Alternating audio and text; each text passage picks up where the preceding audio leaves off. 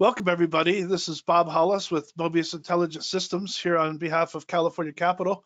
And to get started here, I'd like to introduce Sarah to say a couple words about California Capital and the services they offer, and then we'll get into the webinar from there. Welcome, Sarah.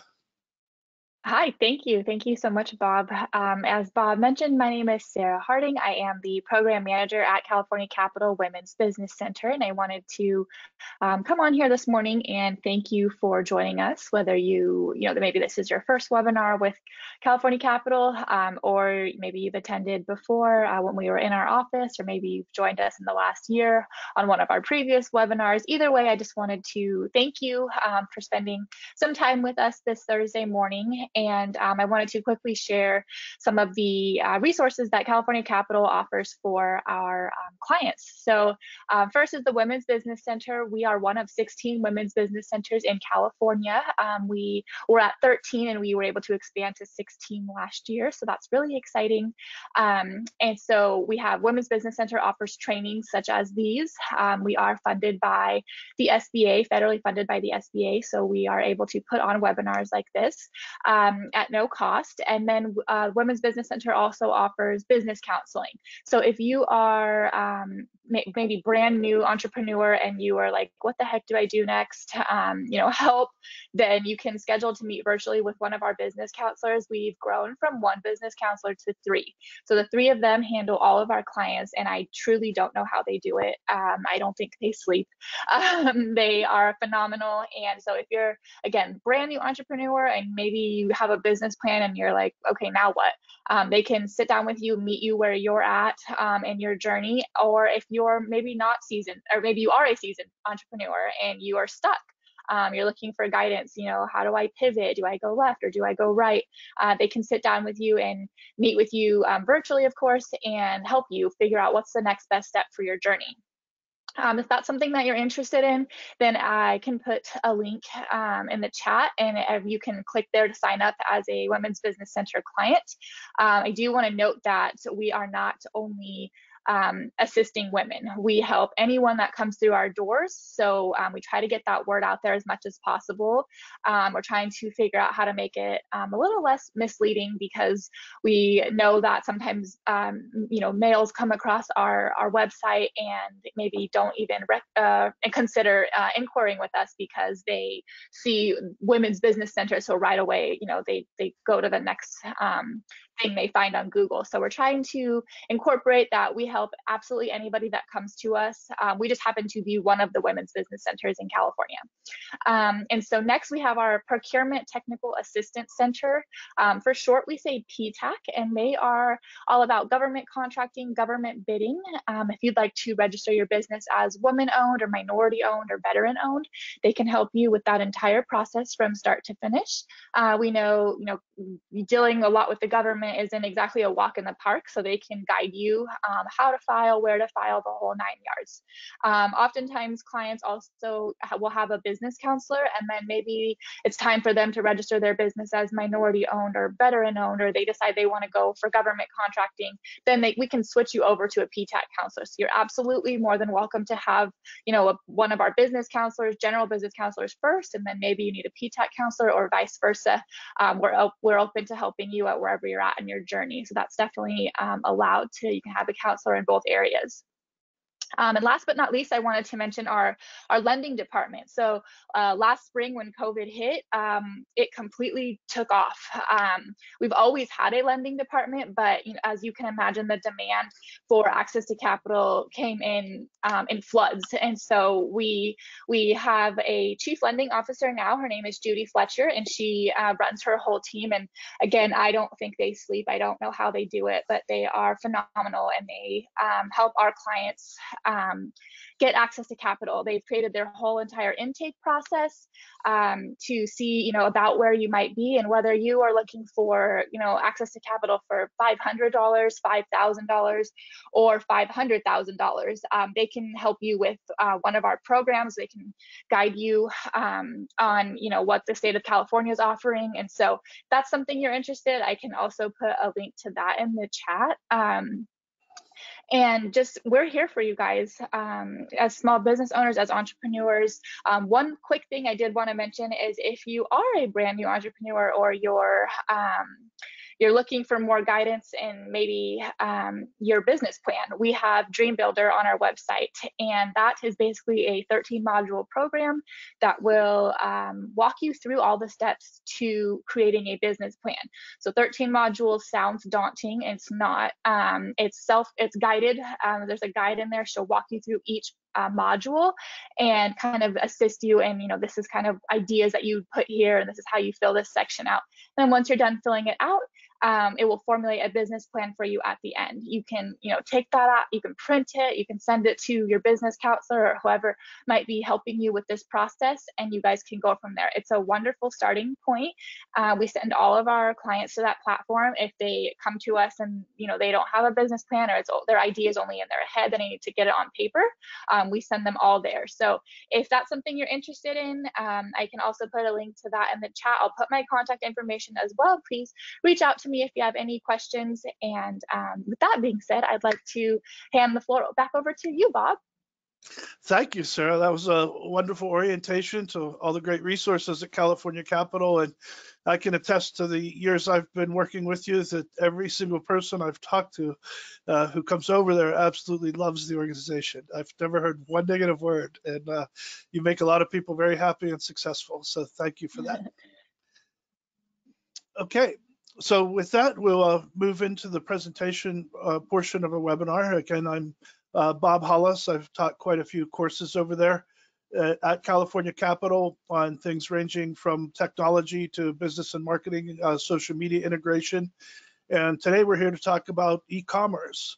It's very timely, obviously, with what's going on in the world, and a lot of brick and mortars being unable to serve their regular customer base in the way they've done it traditionally. But sometimes that's just what we need. They say necessity is the mother of invention. And Sarah and I were just talking about how I took my first business ventures online more than 20 years ago, and was able to operate all around the country. And it was a different firm, but I started it from scratch with no money, credit card debt, 2 young kids, and no connections. But I got it off the ground, and within 3 years, we were the largest in our industry across the country, in particular niches. So it can be done. We're here to help you do it, and be here to support your success the whole way.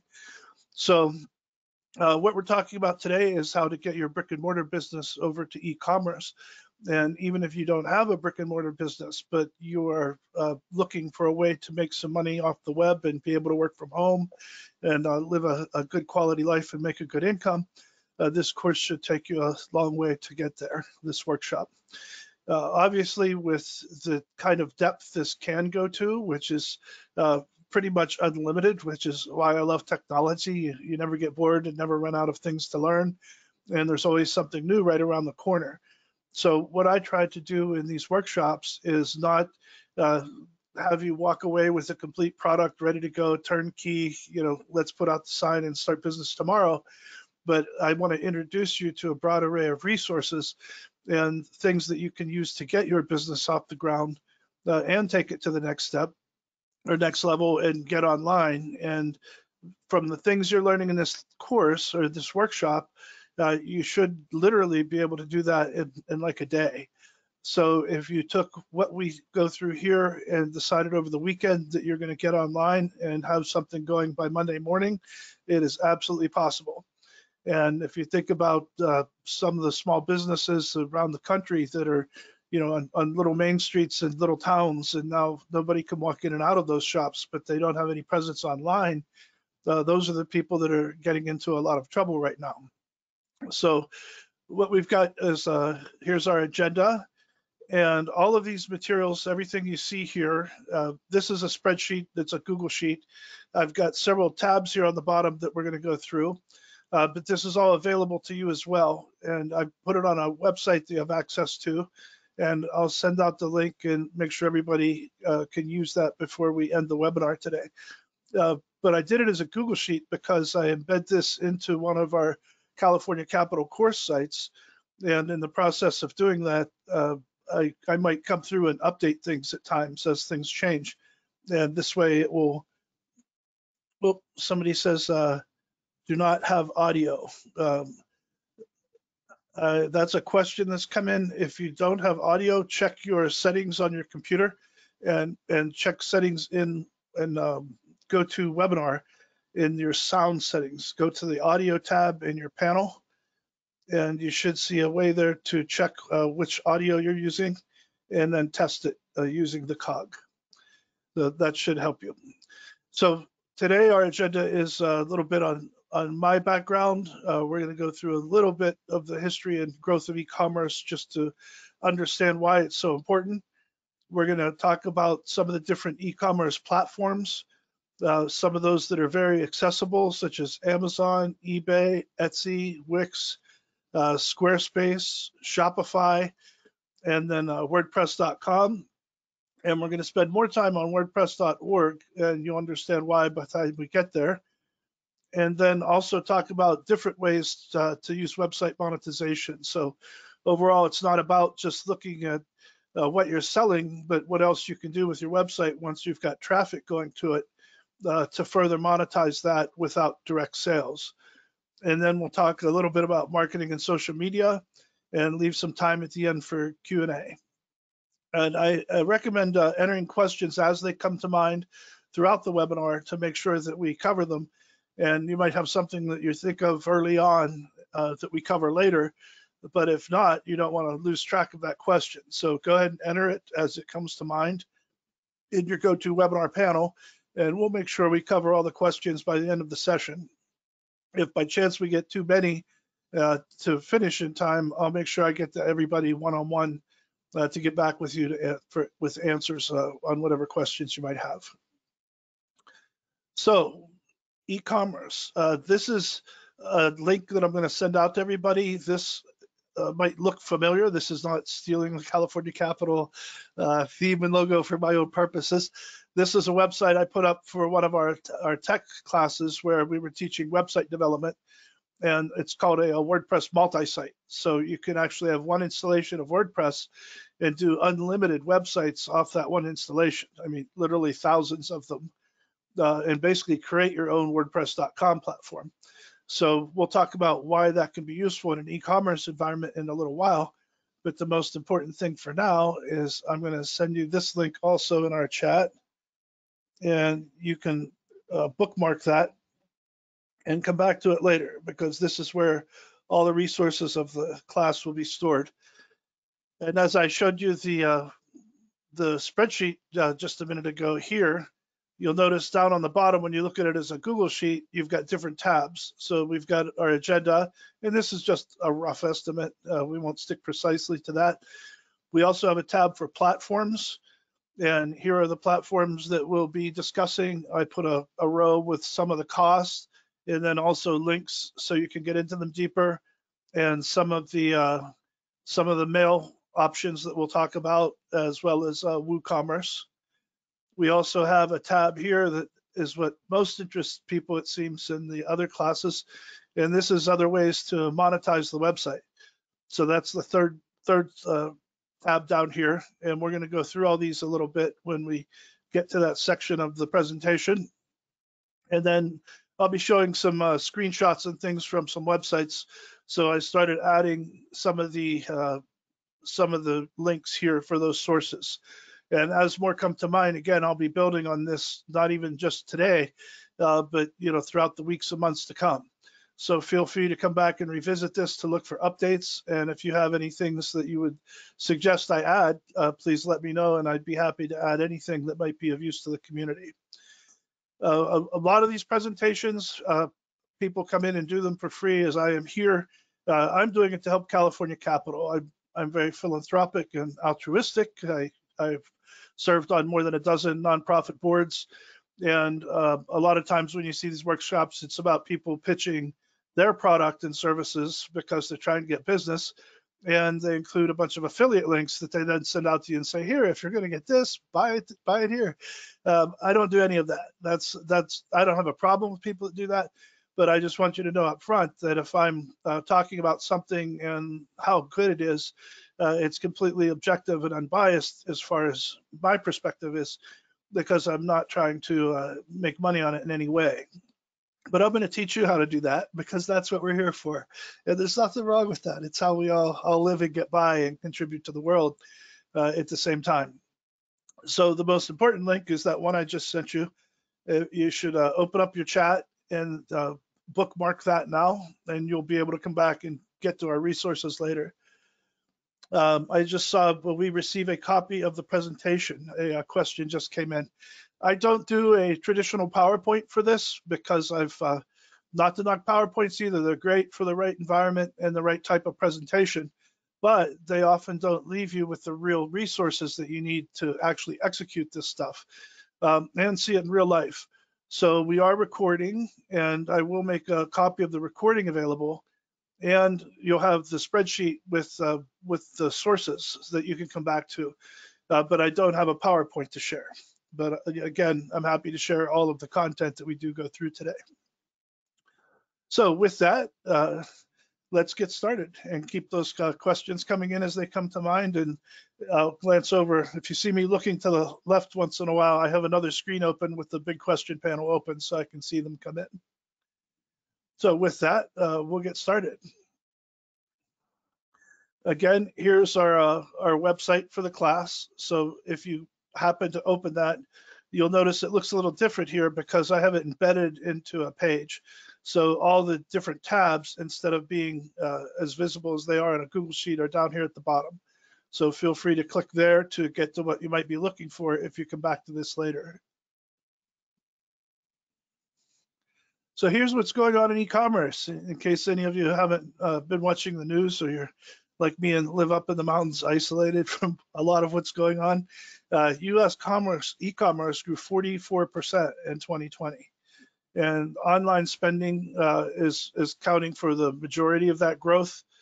Here's what US commerce looks like, though, when you talk about e-commerce versus total retail sales. You can see right now that that's a small fraction of total sales. But I think within a decade, this is going to be reversed, and you're going to see the vast majority of sales online. It's already changing at such a phenomenal rate that it's pretty obvious what's going to happen in the future. I don't think you'll ever lose brick and mortar for things where people want to come in, and then there's a social aspect to that type of shopping, and also an adventure outing type aspect. You know, you go have lunch and walk around the mall or walk around downtown and look at businesses and browse and that sort of thing. That's always going to be there, I think.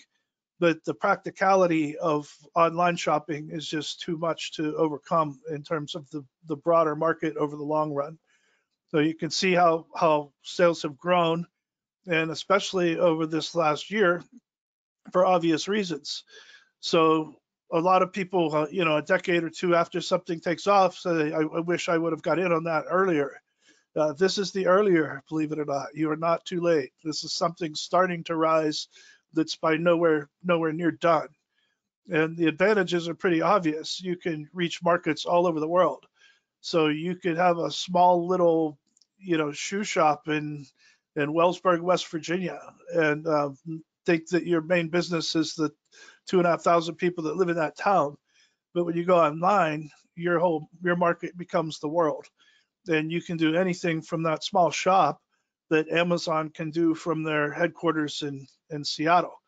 So that's why we want to get involved in this. And when you think about getting into a business, one of the things you look at is, and I don't want to go too far off on this, but just to give you a bit of my educational background, I've got an undergraduate degree from Carnegie Mellon University in Business and Information Systems, and then went to grad school at University of Chicago in their MBA program, where I focused on business to business and business to consumer marketing.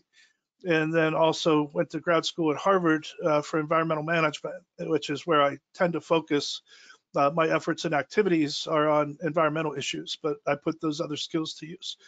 So looking at what's going on here in the marketing world is pretty topsy-turvy, and everybody who's in the field, academically or otherwise, sees what's coming. And it was obvious when Amazon first went online, and it took them years to make money before they became profitable. But now Jeff Bezos, I believe again, since Tesla stock dropped, is now again the richest person in the world. with he and Elon Musk flip-flopping over the last couple of days. But you don't need to be that big, and you don't need to get that rich. You need enough to make sure that you can live comfortably and take care of your family and pay your bills and not be stressed. And that's very doable using e-commerce systems online. Now, if we want to look at different types of platforms and talk about why we're going to be talking about those that we are, this is a platform called BuiltWith, and it monitors the internet and determines who's using what for what purposes out there. So you can see for e-commerce usage distribution, this is in the top 1 million sites that are online.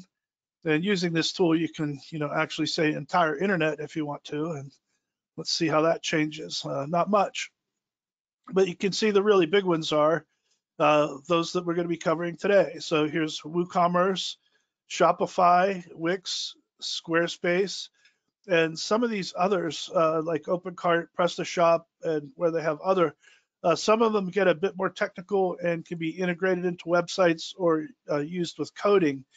And so I left those off of our list because we can stick to the main platforms that people are using that are also much easier and more accessible to the majority of people who we'll call non-technical users. And when I say non-technical, that's not meant to be an insult or demeaning in any way. I'm just talking about people who don't know how to code. So if you don't want to write your own code and integrate things into websites and manage your servers, then this is the way to go. The things we're going to show you today don't require any of those skills. But you can see looking down here at the top, we'll be covering all of these top 4 and how to open an account and get started with them, and also the pricing associated with those.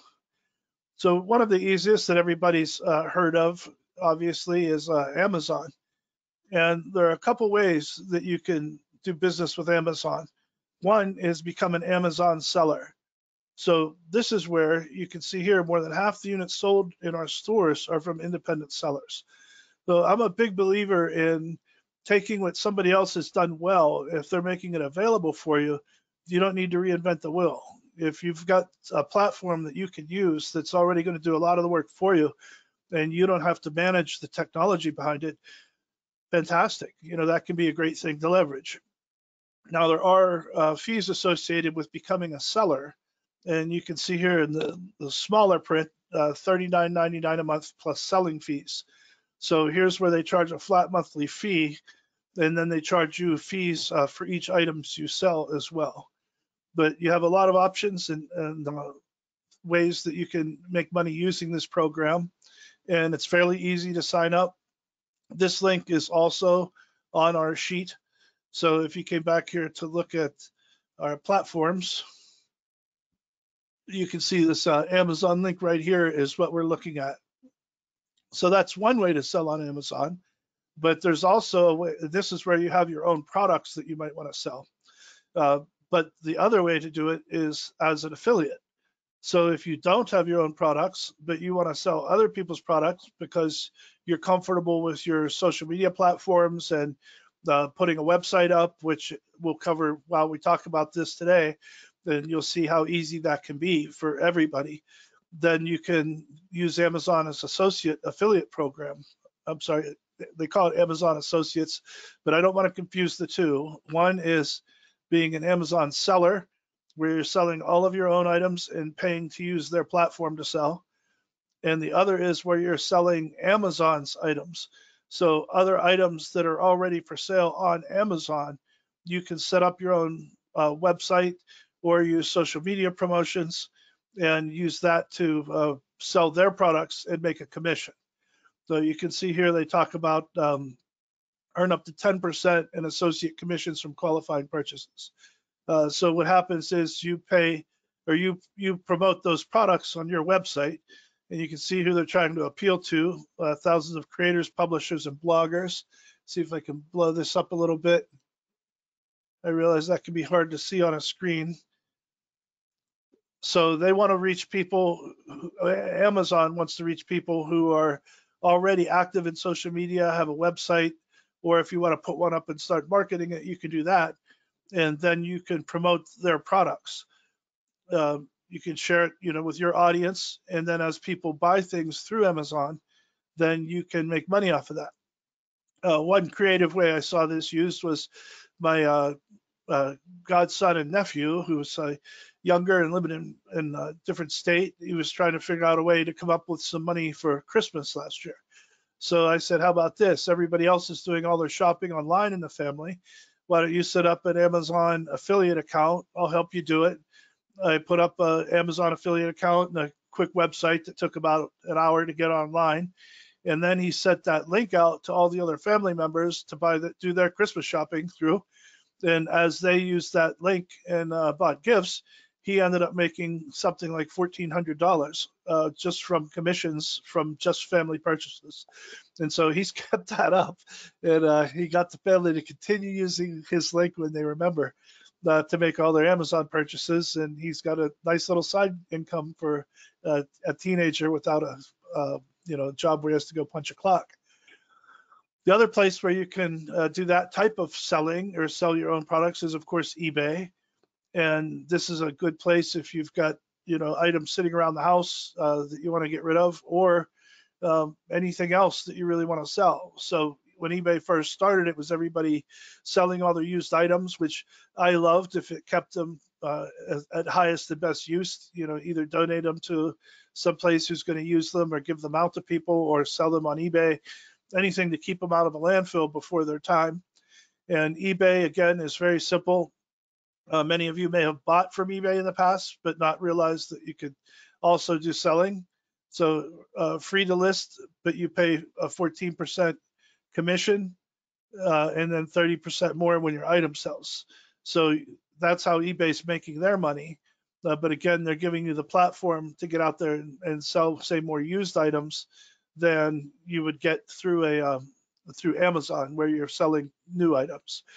One of the other reasons I wanted to point this out is that any of the websites that make money, like the more you sell, the more money they make because they're getting commission, they often give you tools to use. So if you look down here, for example, here are 5 ways to set yourself up for success: writing a relevant title, high quality photos, choosing a format, setting the right price, saving on shipping. And the reason that's important, and down here, the popular selling categories, the reason that's important is because you can go through here and use these tools and use the same techniques that you learn here for your own selling platform. So maybe I'm not using eBay, but the concept of having high quality photos and choosing the right categories or keywords for search engine optimization still applies.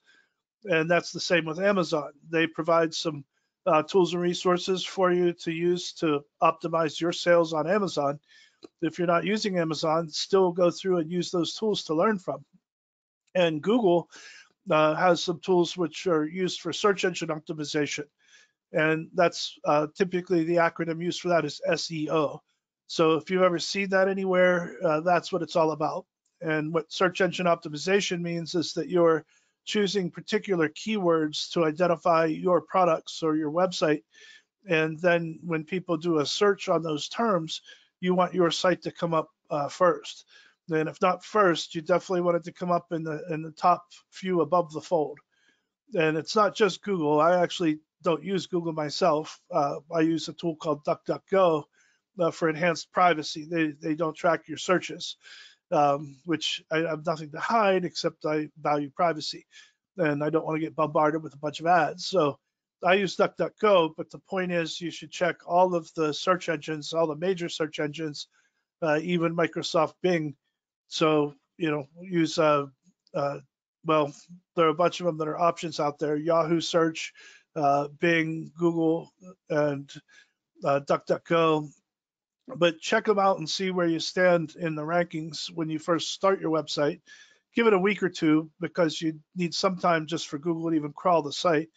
And we'll talk about that a little bit more in the section on marketing. But Google will give you tools if you set up a Google ad account, which we'll also touch on in our monetization options. A Google ad account is where you let Google run ads on your website. And that's where you can make money doing that. And then the other part of it is where you actually advertise on Google and pay them. And that's where they make all their money.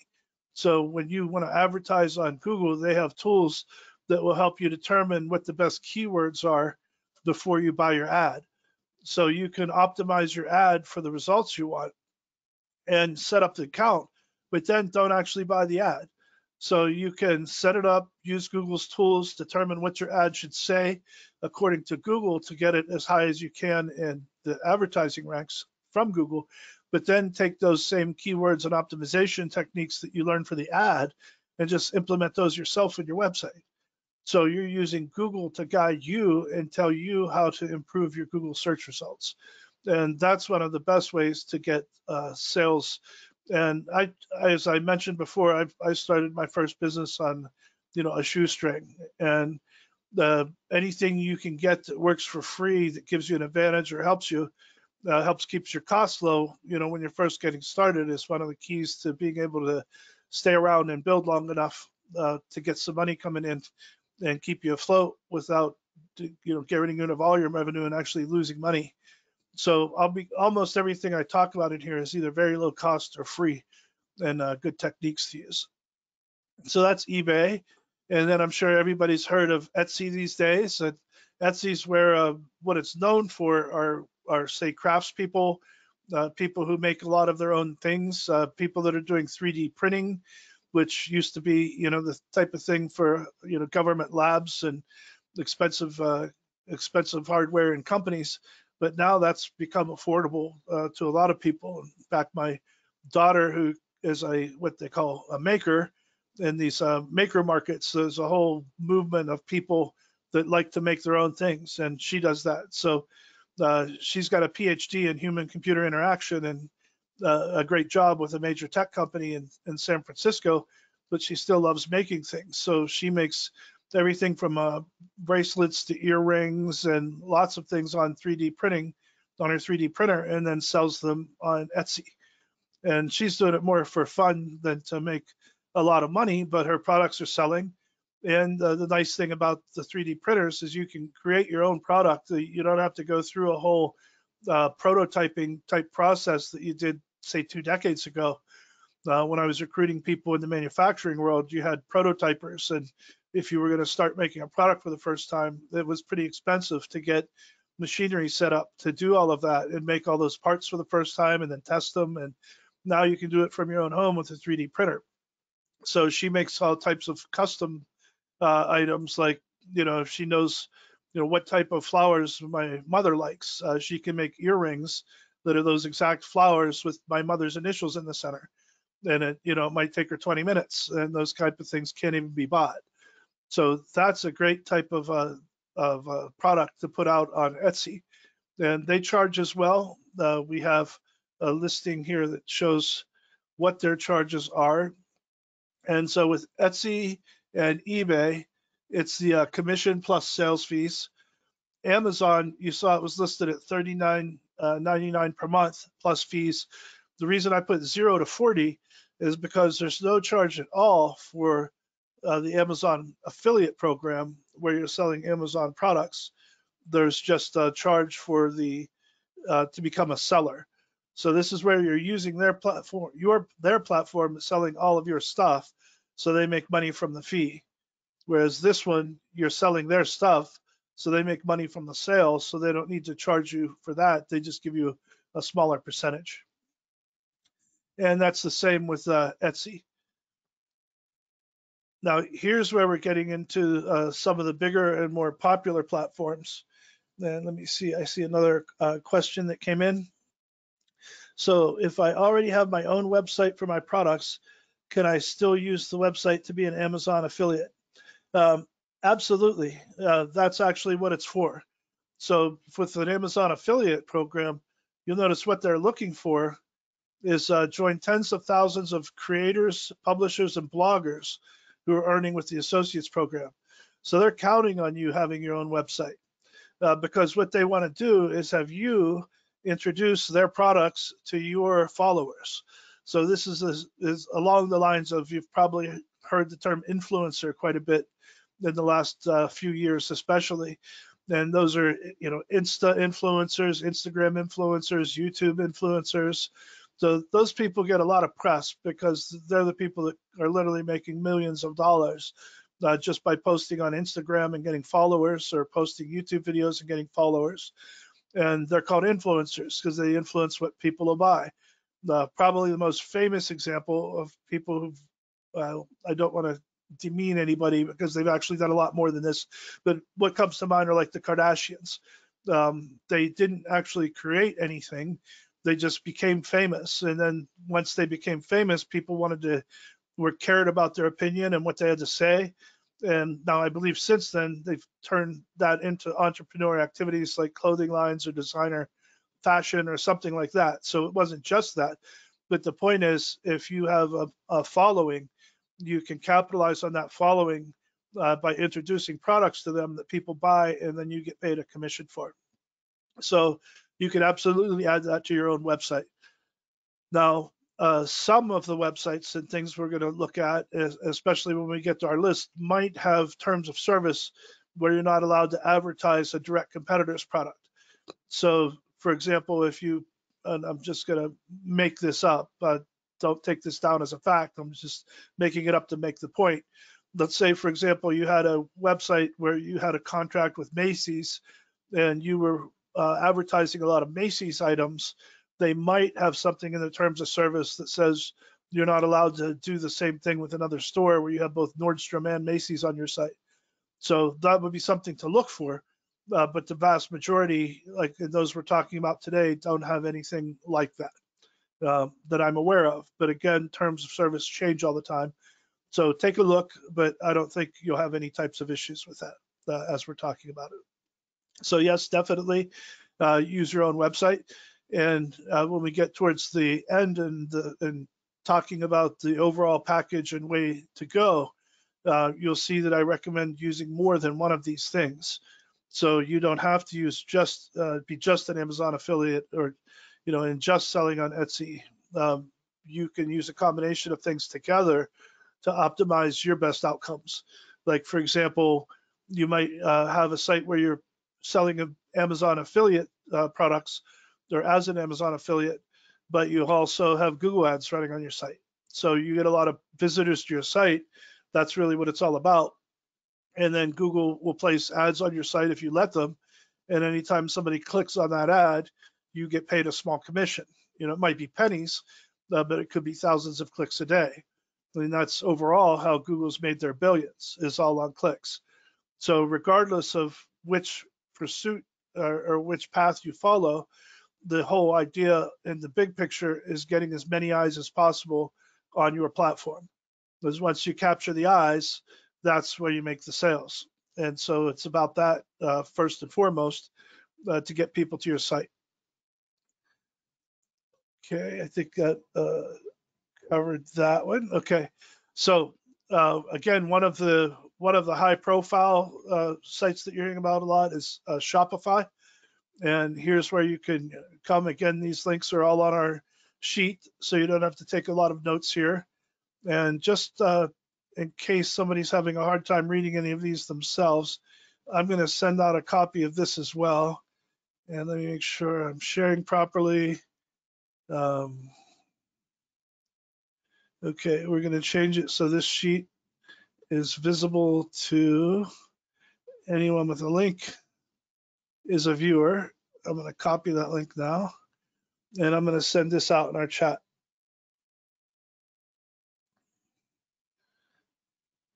Okay, I just sent that out in the chat. So if anybody's having a hard time reading the size of the print on my screen, feel free to open that sheet and bookmark it so you can come back and refer to it later. And again, don't miss the tabs at the bottom. That's pretty important. So the first tab is just our overall agenda. Then the second tab is the outline platforms that we're looking at with the links. And then this one is the one you'll probably spend the most time with after the webinar, and that is our monetization options. And this is obviously not comprehensive, but it's got a lot on it to get you started in the right direction. And then the last tab is our sources link. So feel free to bookmark that now. And don't forget this website, the website that I just showed you, because this is where that is embedded, and I'll be updating it. Like this one on site monetization has probably changed 15 or 20 times since I first put it up here. As new information becomes available, you can see one class participant asked about how to sell, and so I put this link in there for them, and I'll continue building on that. So keep that handy, and it'll keep growing and updating. So with Shopify, again, you could set this all up. One of the advantages of this type of a system is that that's what they're focused on, and they're doing almost all of your hosting and all the technical work. Anything that you might not want to do yourself, they'll do for you. So you can see here some examples of people that are selling different things: home and garden, cosmetics, food and drink, jewelry, again, another food and drink. So whatever your products are, you can set up a Shopify account, and then you market that to your customer base and have them purchase through here. And you can see the pricing. I think I already have it preloaded here. Just another tip. Whenever you're going to be doing an online presentation that involves websites, you always want to preload all the tabs. So that's why I have so many up here. And when you get online, especially, your bandwidth can slow down. So you don't want to wait for a tab to load or have to sit there and watch the spinning beach ball. So I preloaded these.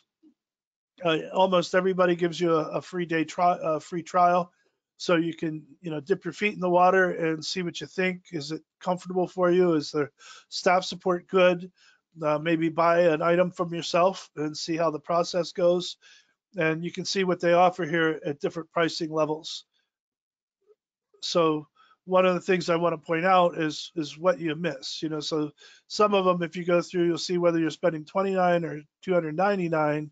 You can see what things are included and what they pay more for, charge more for. So you can see when they start talking about reports, calculating shipping rates, shipping discounts, printing labels, all this type of thing, credit card sales rates. So it looks like they have the payment processor built into their system, but you need to confirm that. And when you're comparing platforms, you could make a big spreadsheet and then go through and check every one against the spreadsheet and see how they all compare. But one way to shortcut that is to pick the one that seems to be the most comprehensive and then go through and just compare each one to that. And one of the reasons I wanted to show you this is that you pay a lot more for these extra add-ons, and some of the other platforms I'll show you that are free, they include all those things. So we also have Wix. So Wix is pretty popular, and you can see what the pricing is there. And again, what's included. A 14-day money-back guarantee. So looks like they're charging you, but you get a refund as opposed to 14 days free. Can I try a Wix premium plan for free? Let's see if well, they're saying yes and then cancel to receive a refund. So one of them, it looks like they don't charge you for the first 14 days. This one they charge you, but you can get your money back if you don't like it. Another one here that's pretty big and popular is Squarespace. Oh, looks like we have another question come in. I have a domain. Can I use it on Shopify? Probably. Let me just double check that. I haven't used Shopify myself, but typically they give you an option for that, but it costs a little more. So let's see if they talk about domains. I'm thinking they're going to let you do that. I don't see it listed here, but that just is common sense to me, especially if you're paying for one of the more updated or one of more advanced systems. But let's see what they say. So we'll just go to the Help Center, use my domain. And all this is, when you want to use your own domain, is they just might charge you more as an upgrade, and then you just change your DNS settings, which is in your domain registration platform, like say, for example, GoDaddy or register.com. There are places in there where you have different things pointed to different IP addresses. And you use what's called an A record or a CNAME record, and you can make one domain look like another, basically. So let's see, you can have multiple domains. Here's how you do it. So you just go into the online store domains, Shopify managed domains, click the domain that you want to transfer, click DNS settings. That's what I just mentioned. Add new custom records. So it looks like you can. So how to connect a third-party domain, and that's what we're talking about. And so it looks like they've got a video here to show you how to do that. So you can use your own domain. And then when they say verify, typically you'll put in stores that use My Shopify US the only domain can't verify. Well, they shouldn't have to. If you have a custom, you can verify by putting a meta tag. So what that is they want to make sure that you own that domain before you try to do something with it. So they'll give you a small piece of data and say, add this to this place in your site file system to prove that you own it. And then they'll scan your site and verify that that tag is there. Here they're using a meta tag verification system. And once they do, then they'll work with you to use that domain. So yes, it looks like you can. And Wix is another big one. So you can see the different features again here and the charges. And I'm not spending a lot of time on these because I think towards the end you'll see that there are some you can get that are pretty much free. So my recommendations for most people would be to go with that option. And we'll talk about why and spend time looking at it more deeply when we get there. Another big one, Squarespace. One of the things nice about Squarespace, and they all have strengths and weaknesses, but Squarespace gives you a website, and then you can modify that website using a lot of just drag and drop and very intuitive type of web building processes. So you don't have to do your own theme or come up with it yourself. They've got it all laid out. You pick the theme. You can move things around and organize them out how you'd like to make them look nice, and then just add your products and prices and shipping options. But you see what they set up for you. So even a site like this that is their site, they'll have platforms available, that look nice, that you don't have to spend a lot of time with a designer or doing it yourself to get that kind of a look. And here's where their pricing is. So again, anywhere from 12 to 40, but you can see where they've got basic commerce and advanced commerce starting at 26 and 40, where you can pay annually. And that might even be the price they're showing, I'm not sure. And the big difference is if you come down here as being able to do sales, have customer accounts, do checkouts on your domain, e-commerce analytics. And then you can see down here some of the add-ons for the most expensive is selling abandoned cart recovery. So if somebody comes in, logs in, puts things on their cart and then leaves, if they come back into the site, the things in their cart will still be there. So you're prompting them to buy something that they were considering buying recently. Selling subscriptions, which is a great way to monetize your site if you've got good content that people will pay for. Advanced shipping, advanced discounts, commerce APIs. An API is an application programming interface. So that's where if something has an API, and I believe Amazon has one, and you have a coder or you could code yourself, you can connect through that API and then write custom code to make the website do whatever you want within the limits of that API's capabilities. And then limited availability labels. So these are the kind of things to me that, well, you'll see again with one of the platforms we're going to be looking at and spending more time with, these are all free and included. So when I think about what are they adding and why does it cost more, it doesn't cost them a penny more to give you abandoned cart recovery or to sell subscriptions. It costs them no more, but they know you're willing to pay more, so they charge you more. Then when I see something like that, that tells me there's a loss of cost efficiency for the consumer. If they bill more for things that don't cost them anymore, that's pretty much pure profit for them and pure loss for you, with those things that could be available somewhere else. Then we've got WordPress.com. And so this is something that confuses a lot of people with WordPress. WordPress has two different ways that are very different from each other to go about utilizing it. WordPress first came out as a blog tool, and that's what it was all about. But they went far beyond that, and now you'll see in a second that they're the most used web platform in the world for websites by far. And we'll look at some of those statistics in a minute. But there are two different approaches to it. One is WordPress.com. That's what we're looking at here. And WordPress.com is like a Shopify or a Wix or a Squarespace, in that they provide the platform for you. So they've done the hosting. You put your domain in, the same thing that we talked about just recently on the Shopify website. So you put your domain in, you can use your own domain or use their domain, which might be something like, bobsales@wordpress.com or bobsales.wordpress.com.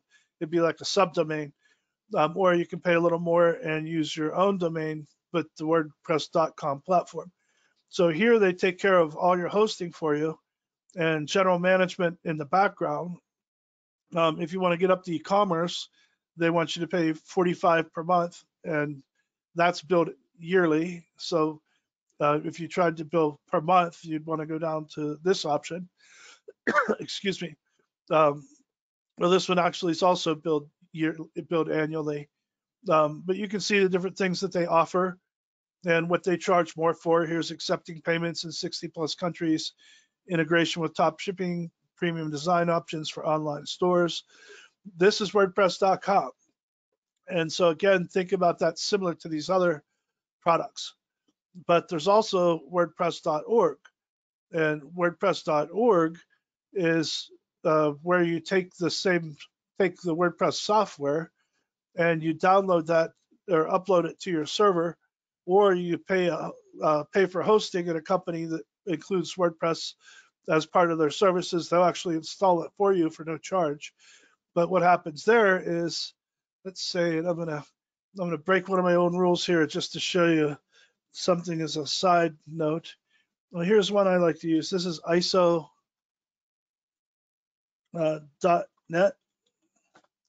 And I like this one myself and for my clients because it's solar powered hosting. It's in California, and they're for real. They have what's called like a LEED Platinum building, so they're very sustainable. And a lot of my clients are in the field of sustainability, and I want to walk the talk. So it comes down to, marketing and branding as well for me to make sure that I'm using something that's as green and sustainable as I can. But you'll notice up here for hosting, they talk about WordPress optimized. Almost any host is going to be fine with WordPress. You're not going to have a problem with that. Some of this is just a marketing ploy. But if you look at what they've got and how much they charge, it can be pretty inexpensive. So, and I do actually have an affiliate account for them, but I'm not listing the link. So I'm sticking to my rule of not making any money off of this or even trying to. But just, they do have a program. So even if you use ISO, you can put a link in your bottom of your website saying something like hosted on California solar powered servers or something like that. And if somebody clicked that link and bought, you'd even make a small commission from that. But you can see what they charge here. 3 years prepaid is $18 per month. And a lot of this is stuff you don't even really need. And you can see what they also offer as a part of this package. But you can generally get hosting for, let's see if they've got a dedicated e-commerce. We'll just go with regular website hosting because that's all you really need. And you can see here that you can get it for $6.25 a month. And then if you want to pay monthly, $10 a month. So that's what I was alluding to when I said here, WordPress.org, 8 to 10 a month. That's all you pay for is your hosting. So that hosting also can include email. So if I had a site, like for example, I might set up a demo for e-commerce on one of my domains called crretail.com, crretail.com. And under crretail.com with a WordPress.org site, I can also have all of my own email addresses, as many as I'd like, at crretail.com. So that's what you get when you go to Green Geeks or there's HostGator, Bluehost. A majority of them out there will give you a decent hosting platform for under $10 a month. If you start getting very busy and you need more than that, then you can always upgrade. But that's all you need for WordPress.org. And this is WordPress.org. So let's first look at, before we jump into that and go a bit deeper, let's look at how much that's being used. So the market tells you a lot, right? If people are using things, you can tell it's not just advertising, the people are using it and it's working. So this is a CMS is a content management system, and that's what WordPress.org is. So these are all content management systems.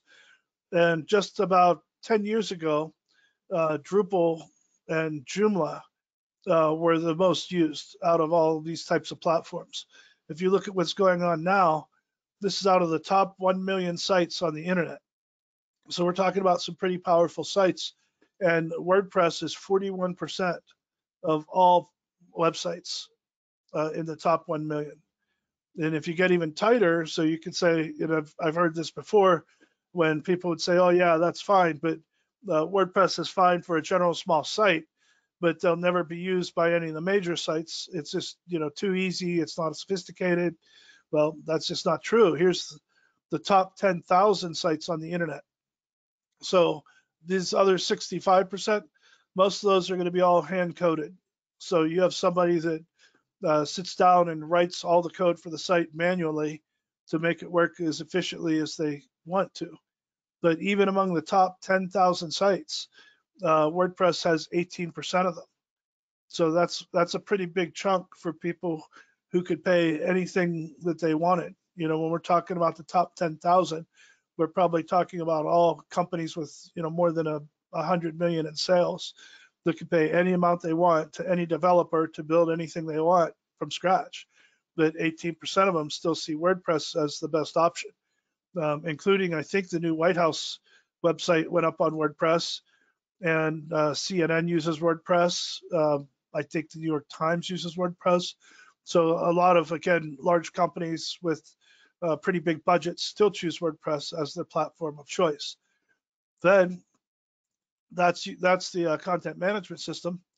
If we look at e-commerce systems, again, look at WooCommerce. So WooCommerce right now has just a little under twice the market share of Shopify. And then you've got Magento coming in third.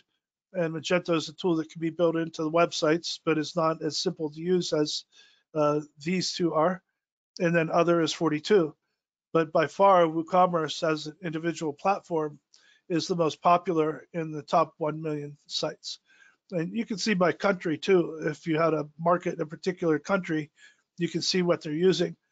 And one of the reasons this matters is not so much that you want to use what's popular just because it's popular, but what happens is all the best developers go to where the market is.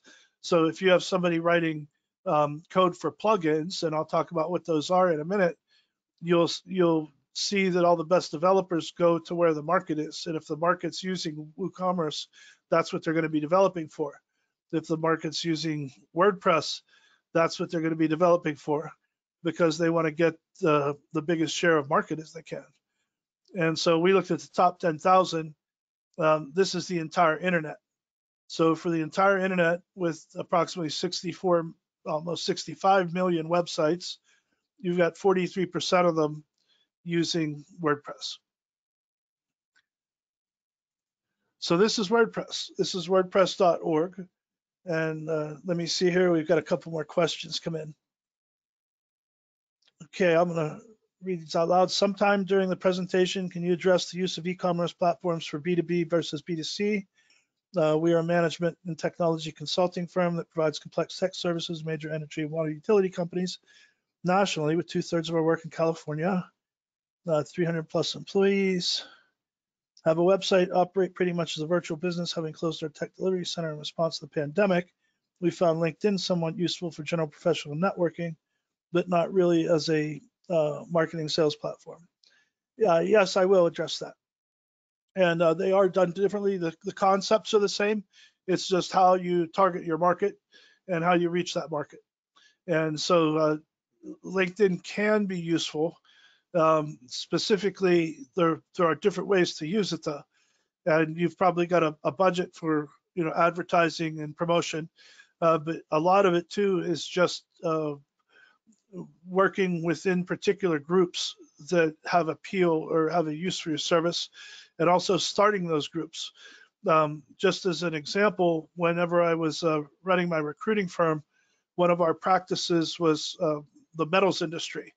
So that's where we became the largest search firm in the country within 3 years in that particular industry, but within a segment of that industry. So in metals, for example, you've got producers like the big mills that produce heavy rod, iron, and bar, and then those go down into processors where, say, things are extruded or flattened or rolled.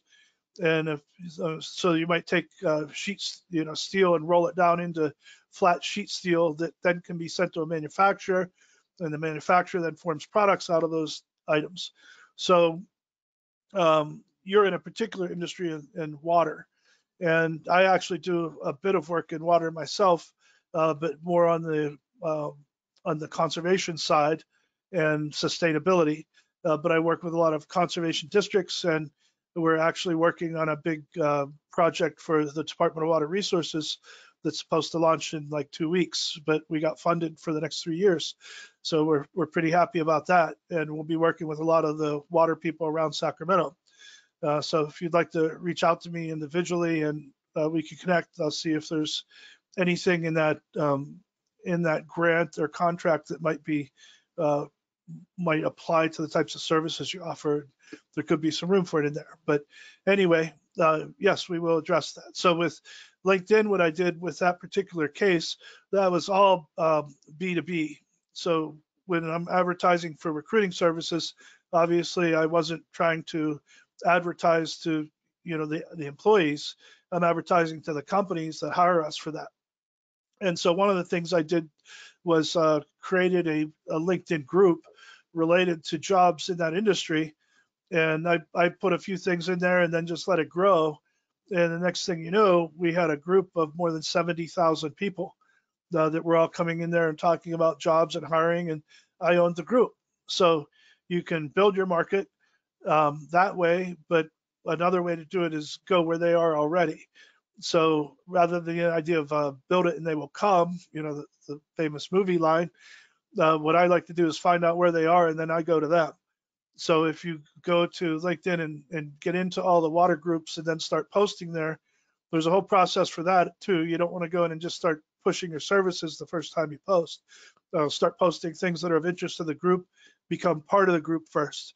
Then when people mention anything related to your products or services is when you plug it in to meet their response, to meet their question, to answer their question, rather than doing it as a proactive ad. And we have classes actually that I taught at California Capital that focus just on that sort of thing and using social media to build your market.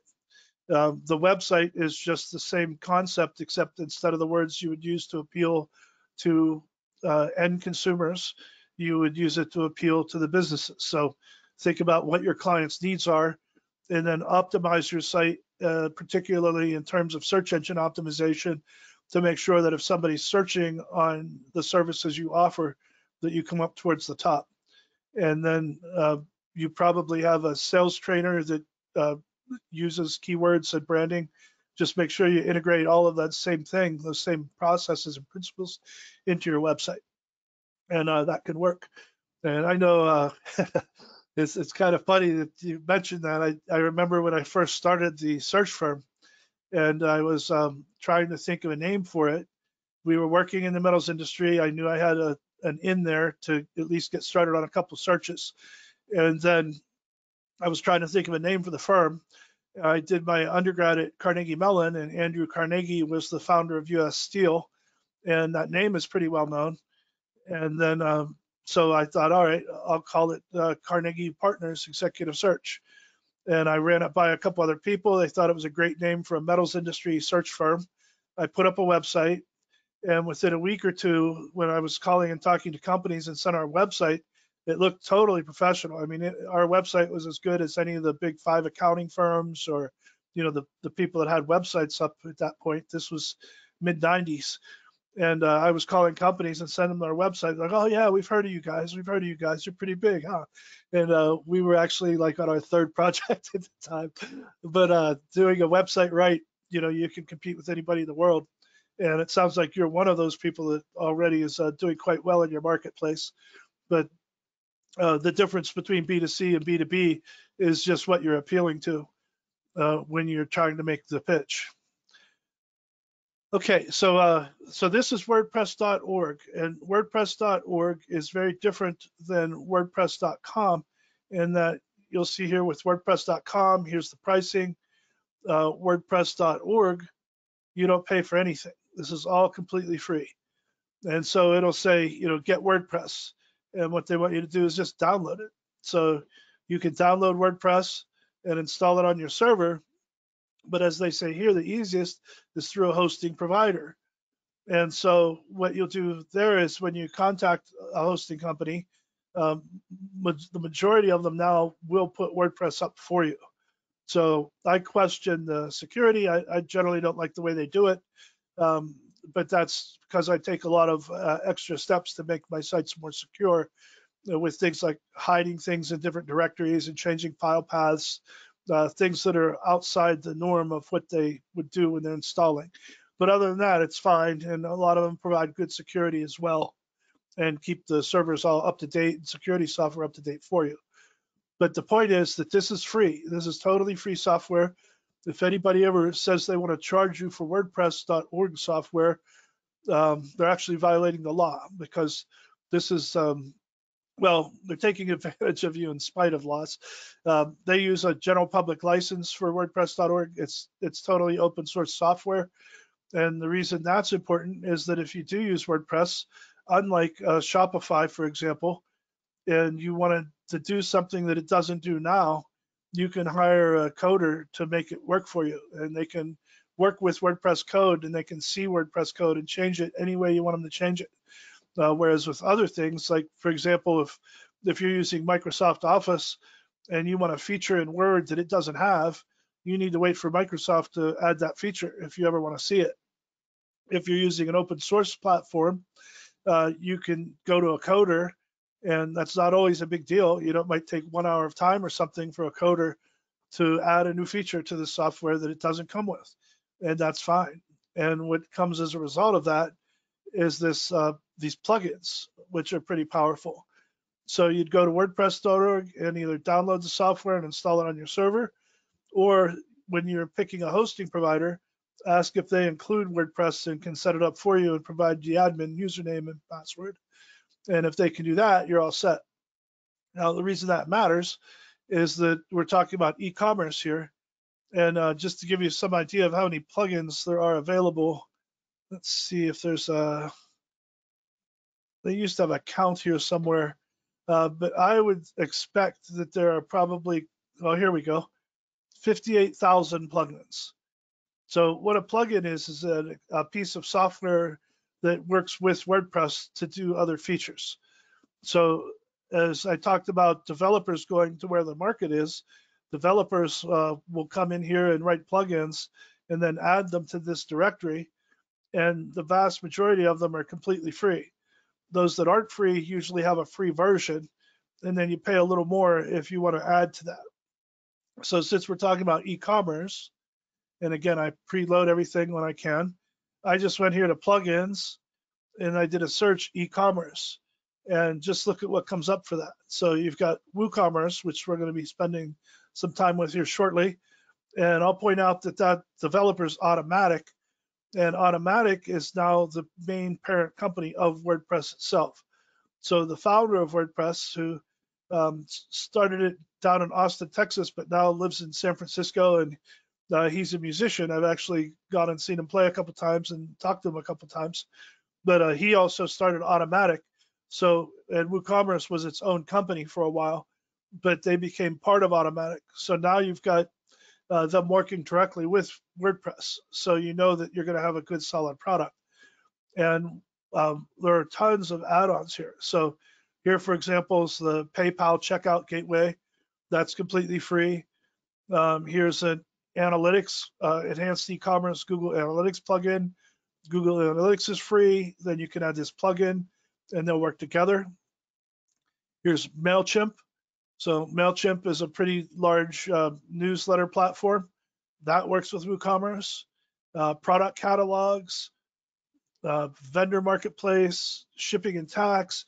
So all these things that you might need to pay for on some of these other platforms, you can work with WooCommerce and add them all to your WooCommerce platform for no cost at all. So you see how nice that is and why there's an advantage to using free and open source software. And a lot of these things now come in WooCommerce anyway. So what will happen is if there's a plugin out there that's doing pretty well, or everybody seems to be installing it, WooCommerce can either say, well, we trust them, they're doing that part of it, it's working well, there's a product there, but eventually they start adding all those features in. So if they see everybody using WooCommerce, for example, is adding this easy digital downloads e-commerce platform, then that one I don't know if that's even WooCommerce compatible, but let's just say enhanced Google Analytics or something else, some other feature, they'll start adding that into WooCommerce directly. But that's where you can just get a lot of gains, and these are all free. So if I went to WooCommerce, for example, excuse me, you can see they say is the world's most popular open source e-commerce solution. Last updated 2 weeks ago. Here's the version they're on, the requirements. You can see it works in 65 different languages, very highly rated. And it talks about how to do a lot of the things we've been talking about, which are built right in. So rise to the top of search results by leveraging WordPress's SEO advantage. Built-in tools for setup wizards, how you choose how you want to get paid. So over 100 different payment gateways. So you can use Stripe or PayPal or Square. In fact, we're using WooCommerce on the California Capitol website right now. And when somebody goes in and pays for a workshop, that's what they're using. They're going in and paying through WooCommerce. But California Capitol has its own account for a payment processor. And even that payment processor built a plugin that we were able to use to make it work with WooCommerce. So a lot of people adapt to that. And that's what we're looking at. So you can see what all is offered here, and you can use it straight out of the box. But you can also see why developers choose and love WooCommerce, because you can also go in and customize any of that code to your exact specifications. Now, people won't have to. So you'll see when we get into dipping in deeper into WooCommerce that you don't need to do any of this stuff, anything that requires coding. But the point is, if you wanted to, so let's say you were building a business and you might start out with 5 or 10 customers, then it gets up to 100, then 1,000, then 10,000, and next thing you know, you're at 20 or 30,000 customers making purchases a month.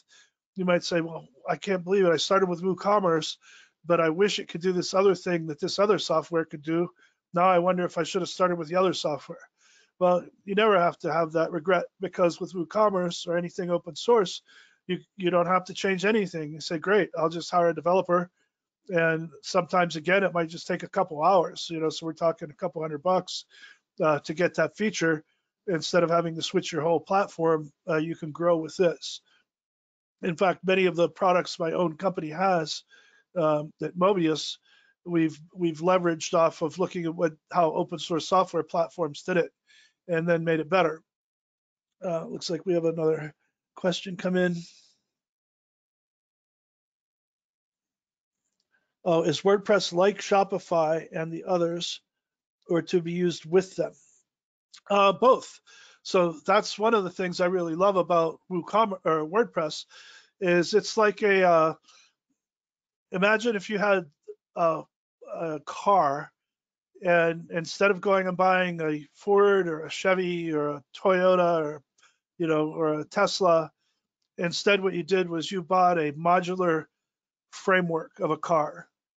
And that car had thousands of interchangeable parts, all made by different people, but all made to the same standards to work with that car. So you could go out and we'll say unplug your fenders and then put on 1,000 different fender options and add them to that car. And you could, if your engine was a gas combustion engine and you wanted to go electric, you went and you pull a few wires, lift that engine out, drop another one in, connect the wires, and now you're all electric.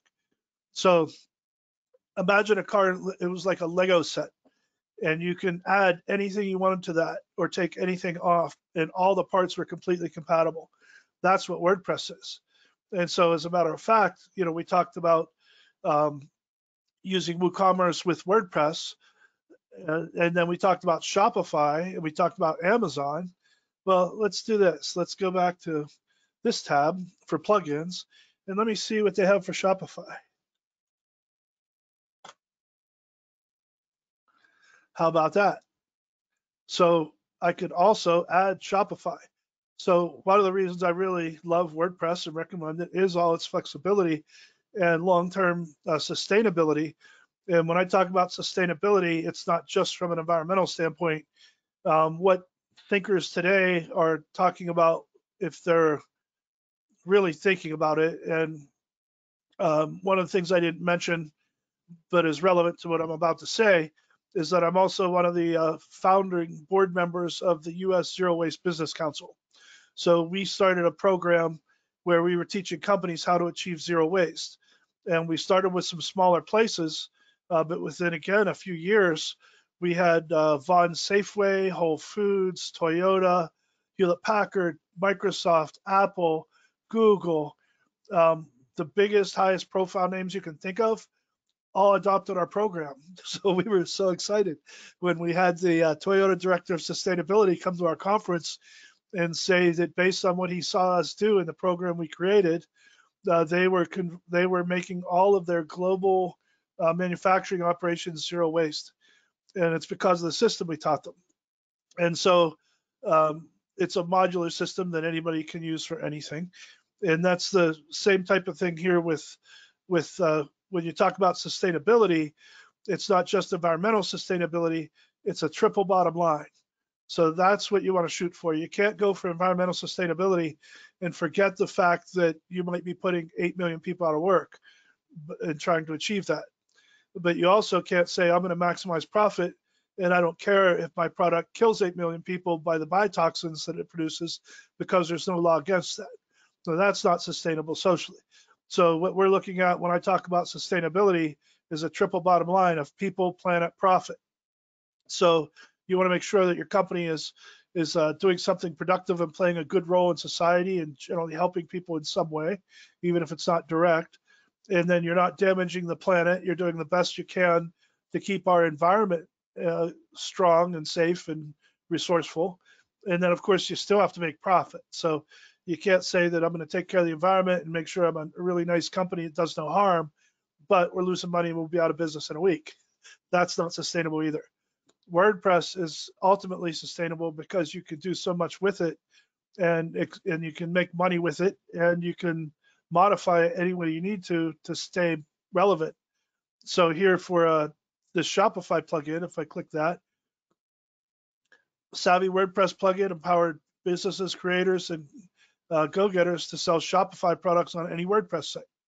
So all you do is you put this plugin in, and I'll show how you add a plugin. It's really simple, like 3 clicks and you're done. And then you could put your Shopify site inside your WordPress site. So that's just one example. Now let's look at, again, we'll go to plugins here. Now let's see Amazon.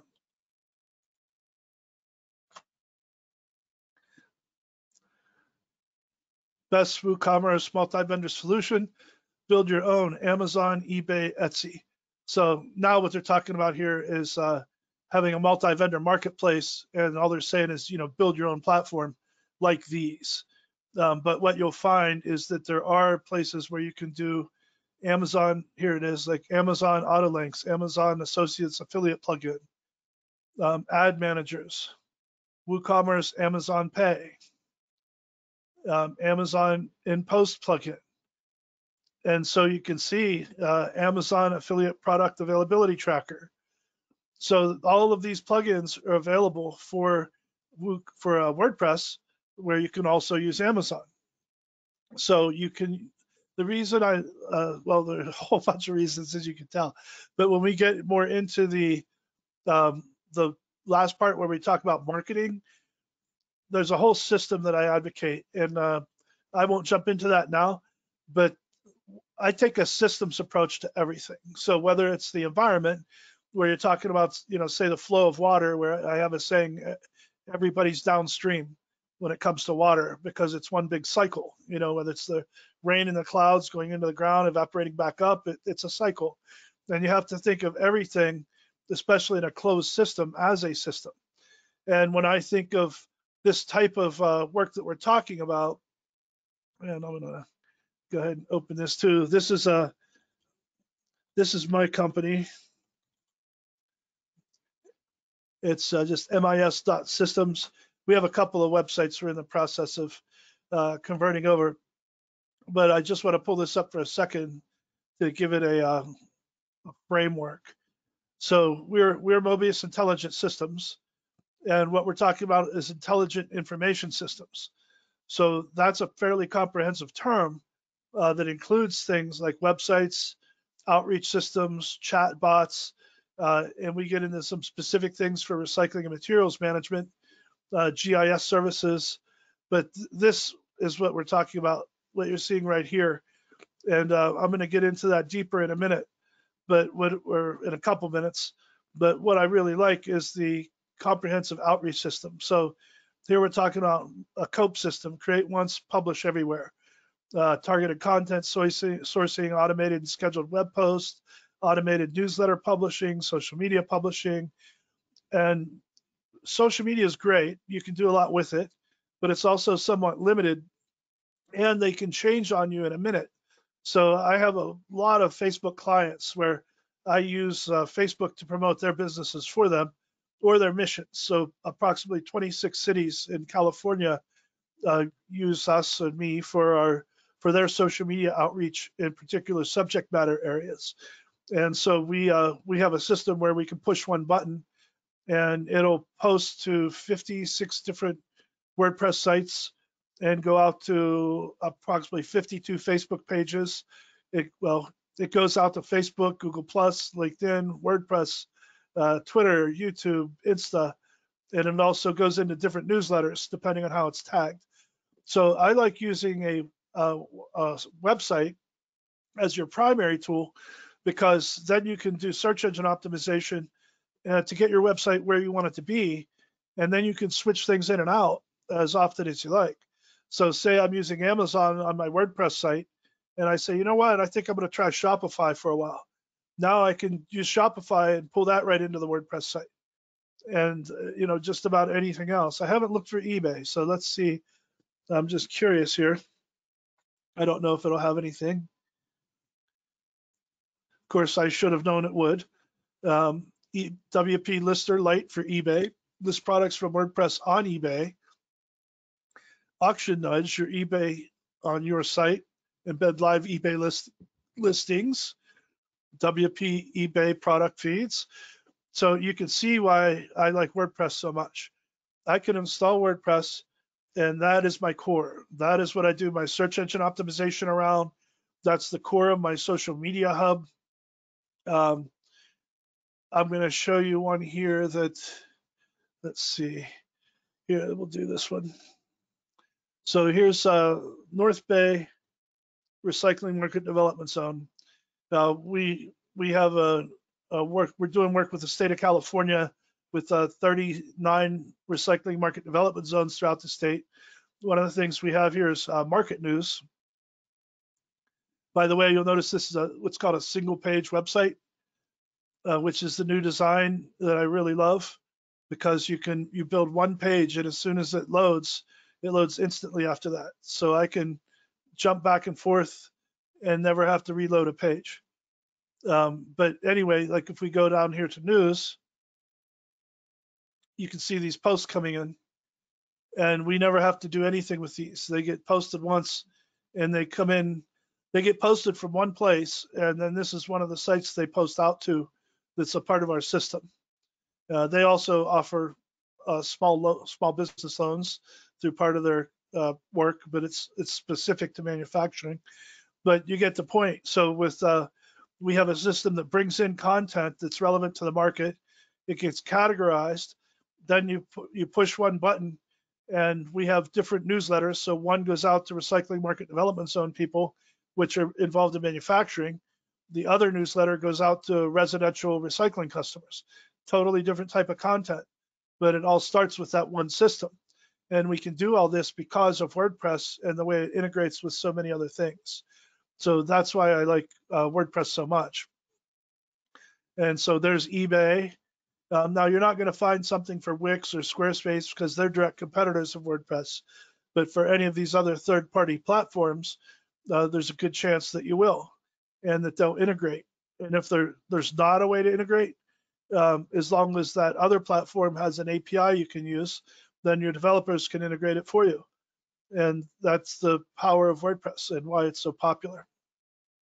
So I hope that answered the question about whether you can use Shopify with WordPress.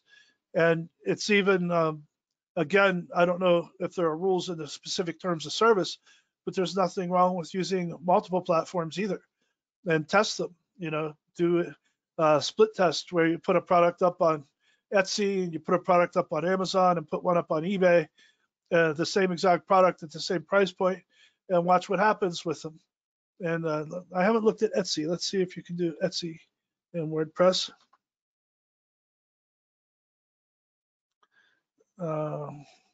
Here it is, Etsy Shop. Plugin that allows you to insert Etsy Shop sections in pages or posts using a bracket or shortcode method. And what that means when they say bracket or shortcode is they'll just give you a little strip of code that has a bracket on each side. And all you do is put that bracket in that little line, single line of code. You just paste that into your site on the page where you want it, and it'll show all those products and things there. So that makes it very easy. So, and then here's WooCommerce products to Etsy. And you can also do that with Amazon. So again, think about it as a comprehensive system where you're using every platform you can, as long as it's not distracting to you in the work you're doing, and you're getting a good return on your investment of time. So why limit yourself?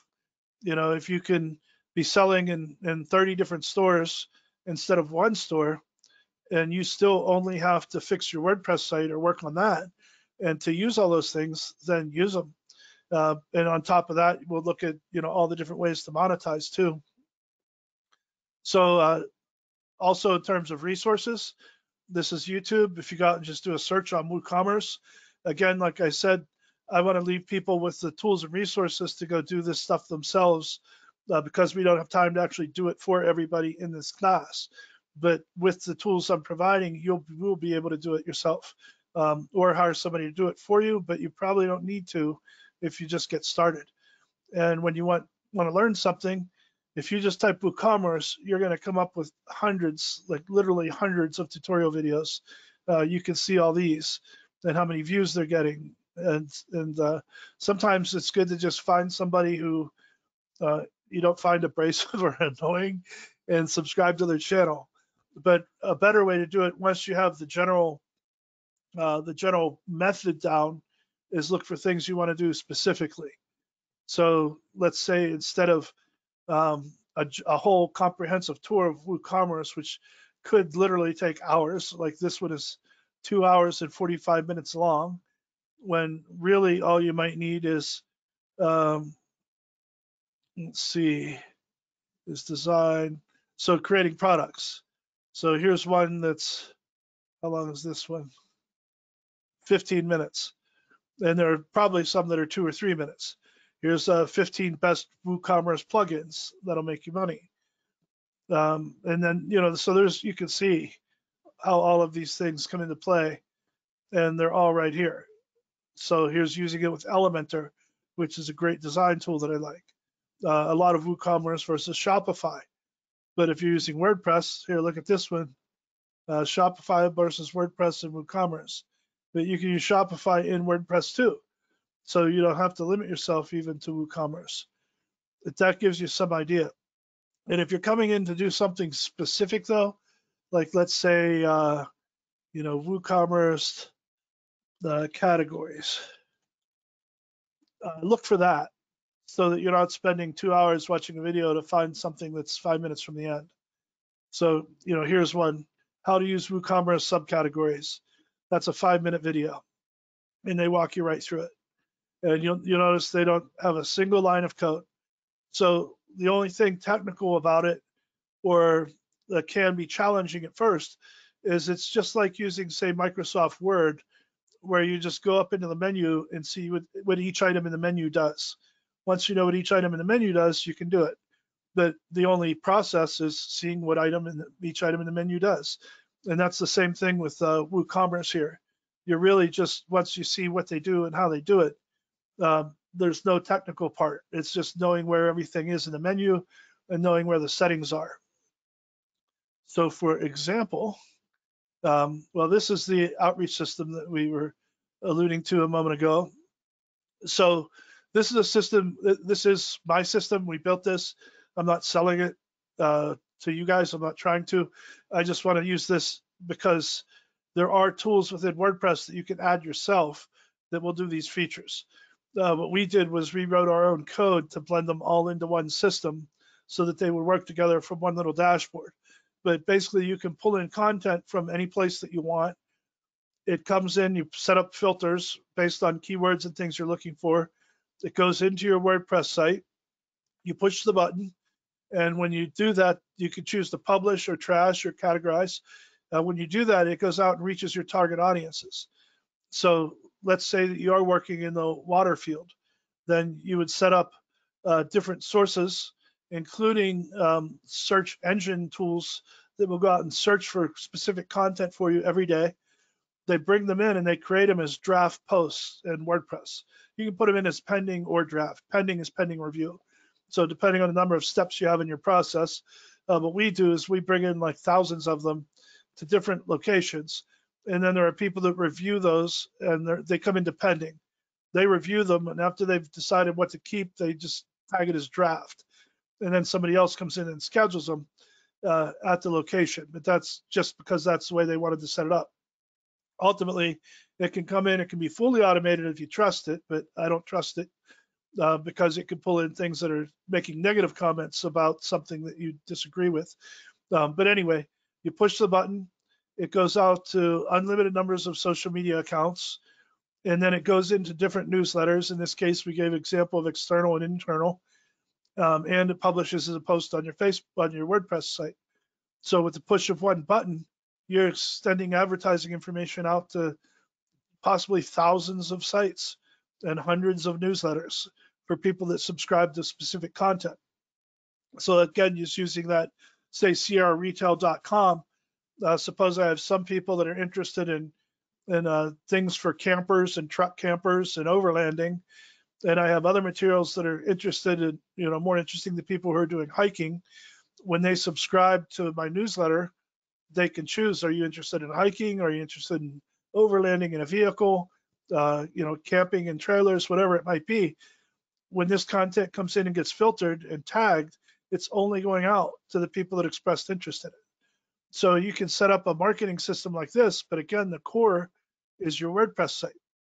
The rest of this is just peripheral parts of the system that are modular and can be added or removed at any time, including the platforms that we're talking about. So let me look at where I had, okay, we don't need that. We don't need that. We don't need that. These are our mail systems. So I'm going to go to, and sorry, here we go. So this is what I was looking for. And this is the bakersfieldrecycles.com. It's just a random domain I used for our tech class development. But if I were to log in on this, it's very simple. I would go to, let's see, everybody will have a login link. It could be different for each one, but I would just go to that login link. And this is why I always preload things, especially with all these tabs up. But you can see what happened when I first came in.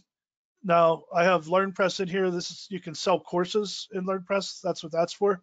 So you can see it would give me my total. This site's mostly offline. We're not really using this, but that gives you an idea of where you can see your stats. There are also WordPress dashboards that you can add, or I'm sorry, WooCommerce. But I mostly just want to show you how once you log in, and this one is a multi-site. So how I mentioned, different students can set up different sites. So here's a cooking site, business services, education, pottery. These were just random sites that people were setting up in the class to show examples. This is one WordPress installation.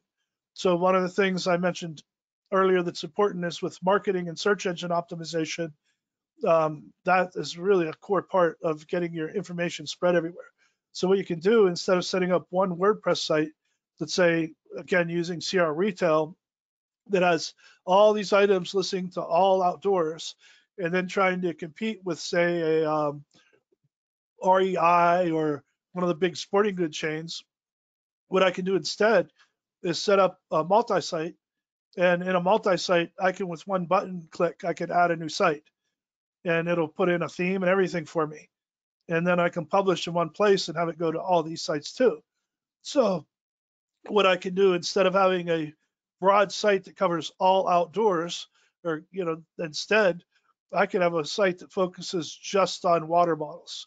And it can be called CaliforniaWaterBottles.com. And then in that site, I do all my search engine optimization around water bottles. Then I add a second site, which seriously takes 5 minutes. You go into this system here, and then here I go again, loading things. I get excited. So you can see, to add new, all I'd have to do is click add new. Then within a couple minutes, you can see all the people that have created sites on this system for our classes. And so I can click add new and create a site in 5 minutes. And now that one is my sleeping bag site. So I optimize that one for cold weather sleeping bags. And I do all my search engine optimization around that. And that way, instead of having one site that's very broad, where I'm competing with a bunch of these big box stores and people with $1 million advertising budgets, I've got a specialized site for every single one of my product lines. So I might not be able to compete with REI on a broad range of things, but I have one site focused on just water bottles, but it's got hundreds of water bottles on it and all of the optimizations done for that. If somebody goes to search on water bottles, I will come up ahead of REI, and that's what you want.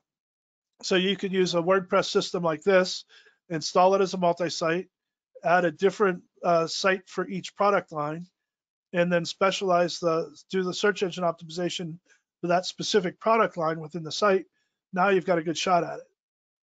And then again, if we go back into one specific site, so I'll go in here and say, this is our main development site. I'll go into the dashboard. And so here's WooCommerce. So if I come down here to WooCommerce, you can see I can track orders, customers. I could set up coupons, reports, change all my settings, status, add extensions. And let's see what happens here. It might give me a little directory. Yeah, so here are a bunch of different things you can add. Here's subscriptions, and some of this stuff they charge for, like bookings, memberships.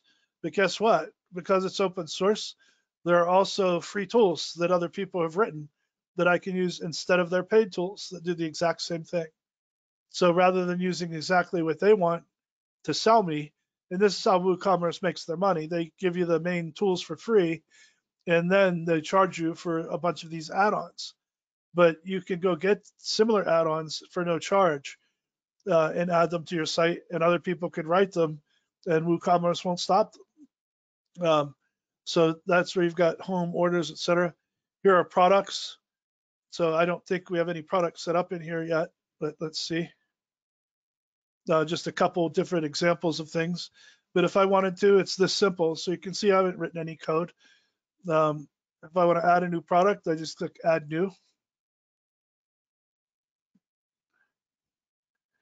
I type in the product name, type in the description of the product. Down here, I can pick the type. So you've got simple, group, external affiliate product, variable product. So like if you had something with different shirt sizes or colors because you're selling a shirt, you could have virtual or downloadable. And then each of those products you can put different specifications into. So for a simple product, this is just general. Here's your price, your sale price. Is it taxable? What tax class? You can track your inventory. And this even works with Square now. So let's say that you're out in the old world where we could go to, say festivals or trade shows or something like that, and you have Square on your phone and you have limited inventory. When somebody swipes that through the Square, I think it's called Square. Yeah, the one where you have a little device that goes on your phone and you can take credit card payments over your phone out in the field. It'll subtract those purchased products from your inventory here on your website. So it'll tell you when to stock up, enable stock management product levels. You can set up all your shipping terms, linked products. So for upsells and cross sells, if somebody buys that nice hat, do I also want to try to sell them some mittens and socks, or what else goes with that? Attributes. So here you could create attributes like sizes and colors and give those options. Purchase notes, menus, enable reviews.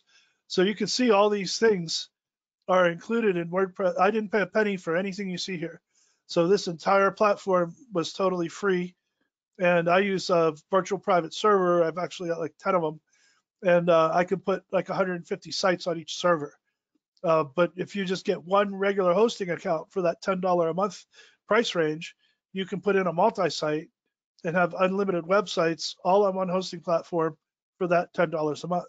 And they don't even have to be, where I talked about breaking it down by different product lines and focusing on that. You don't even have to do that. You can have one site that's your main company site, and then you can have other sites that are focused on retail that have nothing to do with your main company site. Maybe one's a little side project or something, but they won't know the difference. And you can use all your own domains for those as well. So this is a quick inside view. You could put product tags over here. You can upload your product image. So I can say select here and pull anything out of the media library as my image. And I don't know where all these came from, probably from some of the platforms that we put in. And then, okay, so it's not optimized, but you get the idea. And then you can put in different gallery images down here. So maybe I have 10 different images of different angles looking at a product and a spec sheet or something like that. You can put in as many images as you like. And these are all the kinds of things that can be charged as add-ons from somebody else. And this Yoast SEO tool is also free. It stands for Search Engine Optimization. And what I can do there, and I'm just clicking the little tab to open it up, I could talk about my key phrases. So my focus key phrase might be, warm winter wool socks for those High Sierra outings. And I want, if somebody types warm socks for High Sierra or warm socks for winter, I can put in those terms and optimize for that. And that'll help me get up higher in the search engine optimization game. And this is all done for you. You can see you get guided, and they'll even give you scores. So it'll give you scores on flesh reading ease, which is a standard to measure how difficult things are to read. It coaches you so that you do the right things on SEO. SEO alone, I know people or companies that are paying a few $1,000s a week for an SEO consultant to just come in and do this for them. But all they would really have to do is put in Yoast SEO, and Yoast SEO will walk them right through it. Okay, I'm going to speed up a little bit here because we're getting short on time, and I have a lot of other things I'd like to cover. But so quickly, you can go to eBay to get your, YouTube, and search for any of the different things we're talking about, including Shopify and others, to get tutorials. Think about your whole system comprehensively, not as a single piece at a time. So everything from your source materials for advertising and promotion. And a key for this remember, let's say we start a group on Facebook that's focused, I'll just use recycling here because that's what this is about. We don't want to send them, every single post we make, buy our recycling services. We can do this for your recycling company. We want to put up things of interest to them. So say there's changing recycling legislation pending in California, or a new type of technology that's going to advance recycling, or new types of materials that are going to reduce waste that even goes into the system, new reusable options, anything like that. Feed them stuff they want to read and make that the majority of your posting content. And then just throw a pitch in there for your services once in a while, because nobody wants to sit and just watch an ad all day. But just like television, they'll watch 10 minutes of entertainment and then 3 minutes of ads, and then 10 minutes of entertainment and 3 minutes of ads. Then television has it down, so you can even look at the timing and ratios they use. But that's the point. So get them content they want to see, put your own advertising into that when you can, and then distribute it to the right markets and do it in effectively as possible. And you can set this whole type of system up yourself in WordPress without using our tools, just using different plugins that all work together to accomplish this same thing. MailPoet is good for sending out mail. If you're a smaller company, up to 2,000, I believe, is free.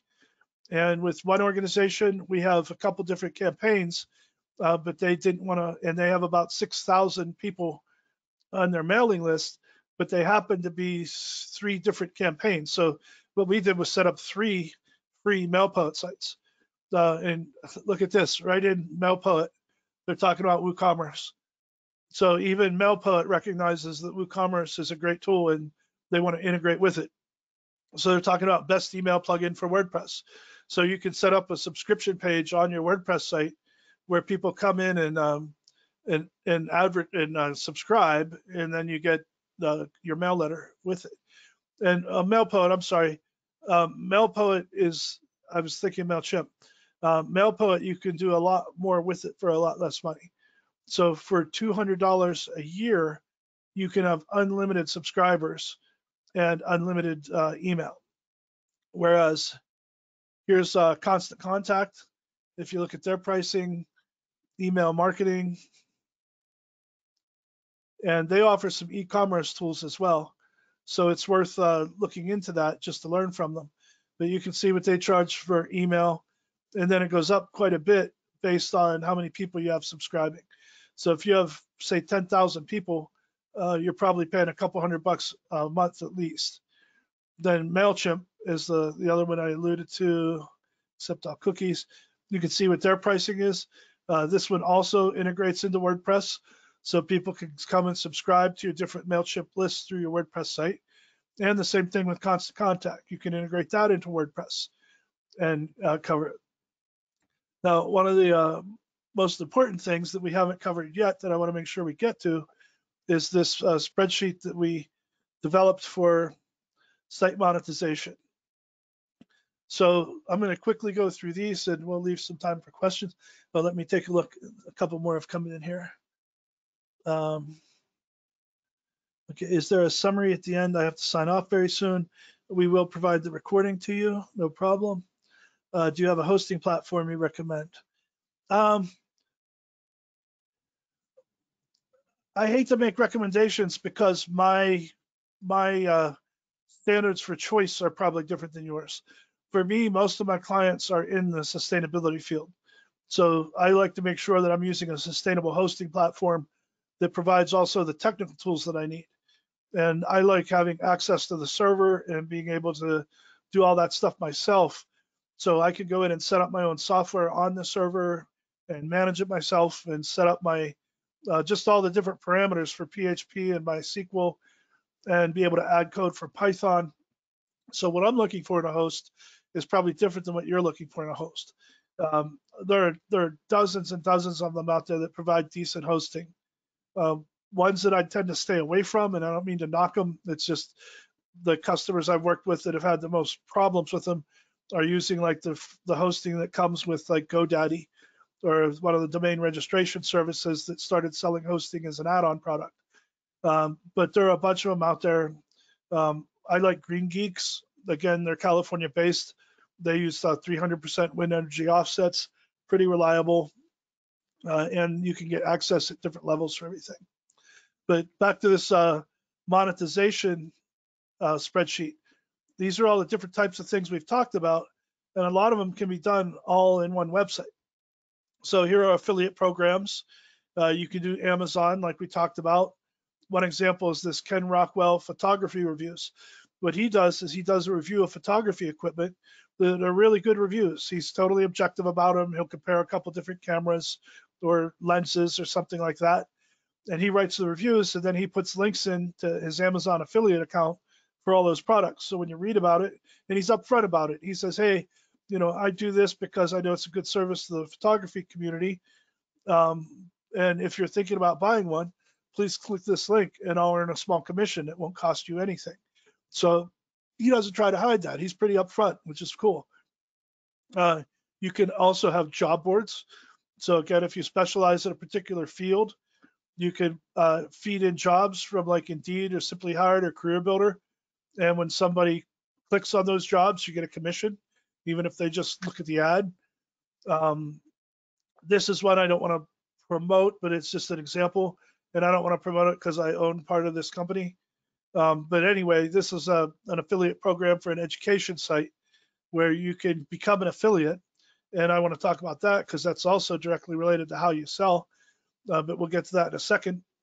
But you can become an affiliate, and if you were to advertise any of the courses from greeneducation.us on your site, and somebody takes the class and pays, you get a commission.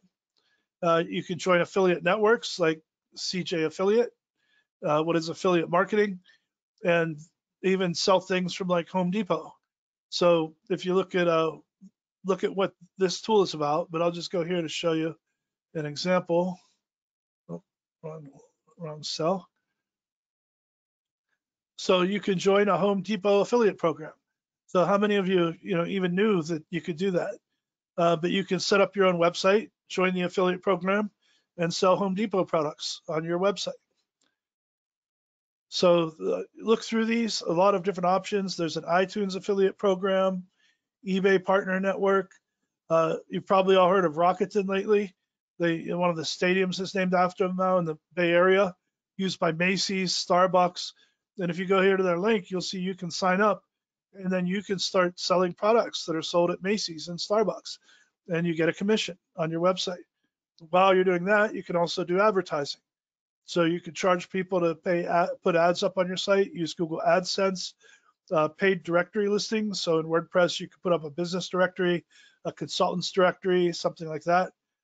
There are book affiliate programs, though I think Abe got bought by Amazon. Property listings for real estate, domain cache parking. That's not really very valuable, but if you have a bunch of domains registered and you're not using them, you can do what's domain cache parking. And when somebody searches and lands on one, they get fed a bunch of ads, but then you get a commission from that. Paid newsletter subscriptions, paid members only content, and then of course direct e-commerce, like we talked about, where you can get paid electronic downloads, art, music, ebooks, documents, physical products. But again, it's all about the marketing, and content is king. So you need to drive traffic to your website using social media outreach and advertising, social media integration with website and advertising, like the system I just showed you. Focus on user experience and user interface to make sure that it's appealing and easy for people to use. Use search engine optimization, and here's where you can get to Google's keyword planner. And again, they use that to sell, so you'll buy ads through them, but you can use their keyword planner and then not buy the ad. That's totally legit. So use their keyword planner to find the best words for your website and your blog posts, but just don't pay them. Take that and put it into your site instead. Make sure your site loads fast. These are a couple examples, Why Slow and Google PageSpeed, that will analyze your site. Make sure it's secure. Do analytics so you know what you're getting and what's happening, and you can follow the path people travel through your site. And use Google Search Console, which used to be called Google Webmaster Tools. And what you do is in WordPress, you can add a plugin. It creates a sitemap. You log in on this, again, another free Google tool, and you put that sitemap into search tools, and now it crawls your site and it knows the keywords that you've set up that you want to sell on. So one thing I want to make sure I don't miss is also affiliate program. So if we were to go back here to, let's see, here are these plugins, and I just search affiliate. So there are ways that you become an affiliate for somebody, say Amazon, and you sell something that's an Amazon product, Amazon pays you a commission. You can do that with other people. So if you look at something like this, affiliates manager, affiliates, affiliate link manager, what you can do there is you can have people that are affiliates for you. So there's a system here, and I think it's this one, but I'm not certain. You can tell when you look at it or put it in, that what it does is, say I have a site and I'm selling things on it, and I've got a friend that's just always out there on Instagram, traveling around the world, getting a lot of photos taken, gets a lot of followers. I can make them an affiliate of mine, where they put links on their website or their posts, and if somebody clicks and buys through my website, that all gets tracked. And at the end of the month, they'll automatically get paid. Well, not even the end of the month. You can do it on a cash-in basis.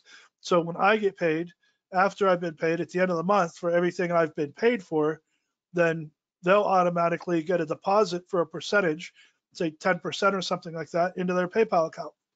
So now you can turn all your friends into your sales team, or your business colleagues, or anybody else that wants to participate. They get a little bit of a commission for promoting your products, but you're not the only one out there selling it and pushing it. And that's what you can do with these affiliate programs. So we are at 11:58. So I think, let me check the question box here. I'm not seeing any more questions come in at the time. So I'll stay on for another minute or two that we've got. But the most important thing for y'all to remember again is come back to this website, not the California Capitol site itself, but the link that I sent out earlier. Let's see if I still have it up here. Yeah, so bakersfieldrecycles.com. That's the site you want to remember. And on our homepage there for that site is where you're going to find all of our course materials. And I also will be adding this recording to the California Capitol main site. I'm not sure exactly where yet. I want to coordinate that with Sarah, but most likely it's going to be over here under workshops and events, possibly under entrepreneur education program. And the last session we did was on cybersecurity. I'll be adding that one as well. So these all these materials will be available for you going forward. And feel free to contact me at any time if you got any questions. Oh, and somebody just said, please provide contact info. Okay, so I will do that now. I'm going to give you my email address. 1 second, let me get a box over here. Well, actually, I'm going to put that, I'll put that on our website or on one of these other resources so that you have it available. That would be better. If I do it now, then I think, well, I guess it won't hurt. Here, I have a couple email addresses. I'm going to use this one.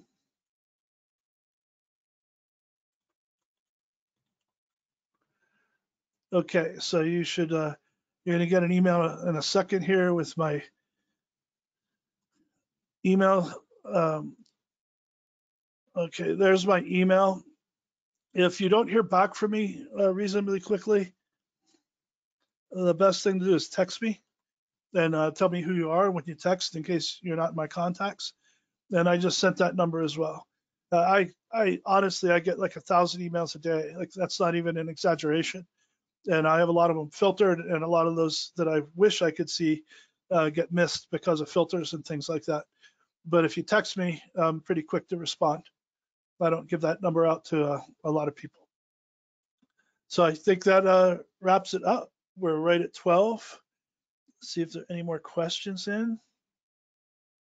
Seeing none, I make a motion to adjourn. Thank you all for being here. Good luck in your adventures, and let me know if I can ever help you with anything. I should have the recording up. Let's see. Well, probably by tomorrow, but I'm going to say Monday just to give myself a buffer. And I hope you all have a good weekend. Stay safe out there. And let's hope the world returns to normal at some point soon for all of us and for our friends in retail. Take care.